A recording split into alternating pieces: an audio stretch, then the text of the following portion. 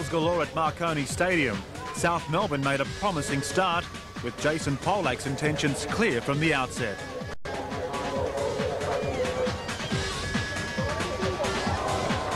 It took Marconi just 16 minutes to hit the lead. The opening goal courtesy of a sweetly struck Mike Smith free kick.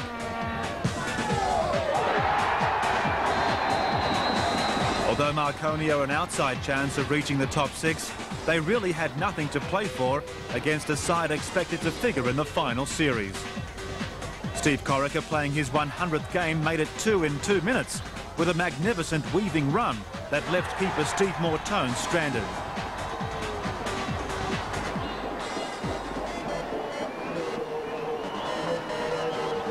Marconi continued to up the ante.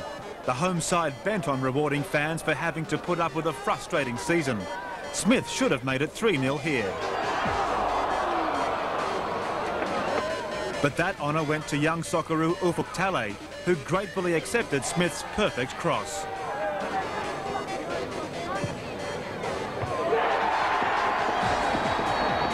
With Konbutsiana sent off on the half hour, it seemed Marconi would rack up a record score, similar to the 7-1 result recorded in the 1993 final series.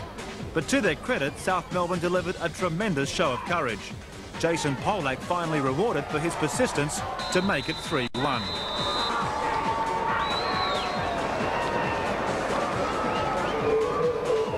It looked as though Marconi were handicapped with playing with one less man. The Victorians continued with their never-say-die approach. Polak was again instrumental, this time setting up Paul Trimboli.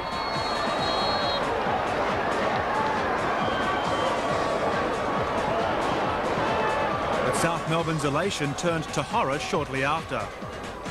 Corica was left exposed inside the box, allowing Gary Van Egmond to pounce in front of goal.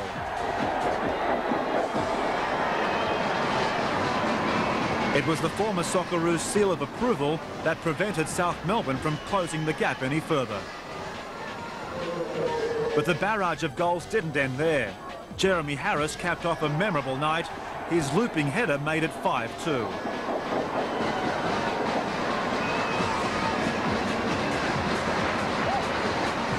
And although Steve Mangos managed to put away a late consolation, the 5-3 scoreline has forced Frank Arok to seriously reschedule his plans for the remaining 2 matches.